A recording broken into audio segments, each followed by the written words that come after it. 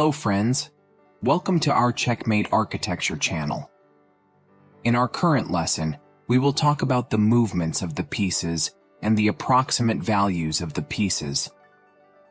First of all, let's start with the king. The Shah is the king of the country. Unlike other pieces, kings cannot be exchanged. Kings can only be checkmated. What is checkmate? We will work on this in the following lessons, but now it is the king. We will talk about the movement of the king, forward or backward to the side, forward or diagonally, that is, it can move in any direction. There is a limit to it. It is also a knight. The opponent's king is to the side. The opponent's turn is white. The opponent's king is to the side or backward, diagonally forward, but friends. How many steps? One step. The kings can move in any direction, but only if the square next to it is safe. We can say it like this. The king can move to the neighboring squares until it is a safe square. What does a safe square mean? Friends, we will talk about this when we talk about saving the king in our future lessons.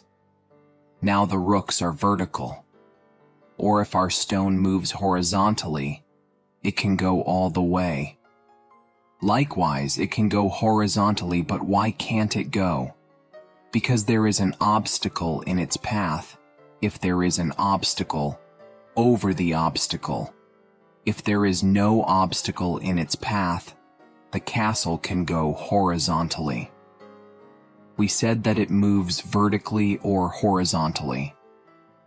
The rook could move vertically or horizontally, if it wanted to. Can the rook move horizontally by moving vertically? Yes, the rook can move horizontally. It can move vertically or horizontally and capture the opponent's pieces. However, I would like to point out that only the white stone will not move as it does here. Since we are practicing right now, we are practicing the movement of the rook. Normally, if a white player plays, also a white piece moves. Black plays, but since we are studying the rook, we move the rook vertical, horizontal, vertical. I want to point out that the rook moves vertically or horizontally, but there should be no obstacle in its path.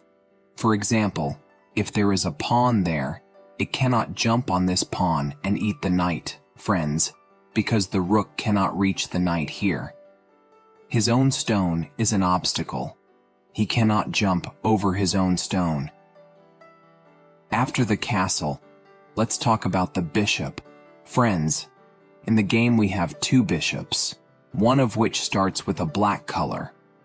Our stone that moves diagonally to the game is the bishop. Since it starts with white color, it will reach white squares throughout. It has to move from the same color with our other bishop because it starts in black. It can move like this. Just like in the castle, if the path is empty, it can go to the end. We removed one of the individuals. We placed an elephant here. Yes, the knight is here. We put a knight here. Yes, let it be a rook.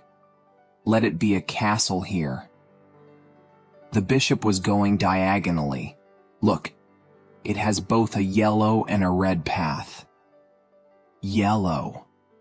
There is no stone to take on the road, but there is on the red road. When we look here, let's evaluate the green and red road. There is no stone to take on the red road, but the horse can wear it from here. By the way, I want to say this about the bishops. We said we would talk about the approximate values of the stones related to the elephant and the horse. Bishop's friends, 3 points. When the knight plays this, we can think that whites have won 3 points. Now we have won the castle. How many points is the rook? We can say that the castle is about 5 points. If you remember, We said this while talking about the castle. If there is an obstacle in its way, the bishop cannot jump over it. If the way was clear, he could have won this castle and won 5 points, but he could have won 5 points. Since the stone is an obstacle, friends, the bishop cannot jump over the horse here and eat this rook. Now, if we repeat what we are working on, we started with the movement of the king. The king was only moving 1 step and could move in all directions. We talked about rooks. Rooks move vertically or horizontally and cannot jump over their own piece. We said that if there is no obstacle on his way, he can go to the end of the road if he wants.